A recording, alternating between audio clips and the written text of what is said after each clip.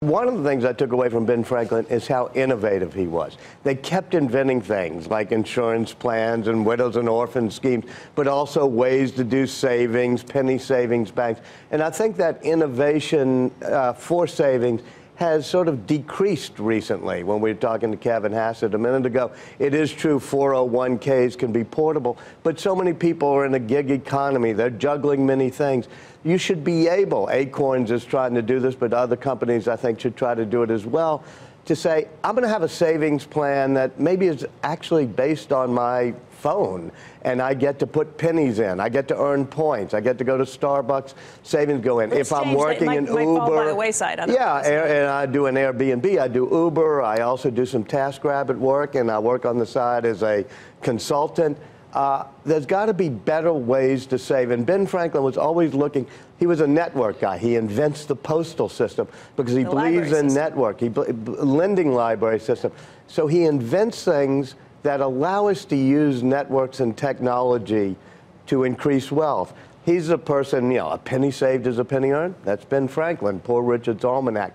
So he believes in thrift, he believes in saving, but he also believes in finding new ways a new economy can help people save. You know, Walter, we've done a lot of stories here about the unbanked, the people who don't have any access to banking. And it got much worse after the Great Recession. But it does strike me that technology has a lot of ways to kind of reach out to people that traditional banks maybe can't get to or just won't get to. You know, I wish technology would be as disruptive in this sector as it's been in my old sector, which is the media. I mean, and I look around, I learned about this after Hurricane Katrina hit New Orleans. And there were a lot of kids who, you know, straggled back and their parents wanted, you know, it was a pretty messy time. And the one thing I realized is there are a lot of people who are unbanked, so they can't get a credit card. Without a credit card, you walk into a cell phone store and you decide you really want a cell phone on a monthly plan. You can't do that. There's so many people who don't participate in the economy very well.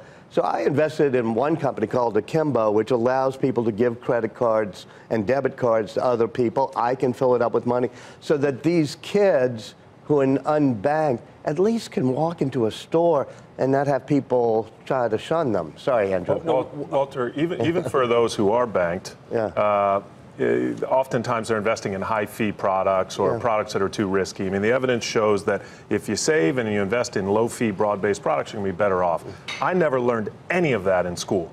Through 12 years of schooling. What can we do, pardon me, 16 years of schooling. What can we do to increase education of those very simple tenets? Yeah, well, I think you want financial literacy. And, you know, when I first worked at the Time Life building, Jack Bogle had just started something. He came up to our, you know, editorial meeting. I said, what should I do? He said, look, if you want to spend a whole lot of time second-guessing the market, you should do that. If not, a low-fee index fund is for you.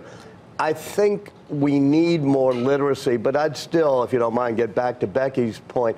The people who are underbanked or unbanked are really the problem. They're going to the payday loans places. It's not just that they're going to a high-fee mutual fund. Very quick savings question for you, because your former magazine Time wrote a big piece about it years ago, Australia, and the model they have for savings, which is to say that they force every company in their 401k plans, their effective 401k plans, to put in, I think, 9, if not now 12% by 2020 of your pay. It's a huge tax on the companies, but it's changed the dynamic in terms of retirement in the country. Right, and that's very interesting, but I think when you move to a new economy where people aren't joining corporations like that as much, that's harder to do. So you have to say, how can somebody who's trying to juggle a couple of jobs not just depend on employer-based health care, employer-based savings plan, employer-based retirement plan? How do we make these things more networked and portable?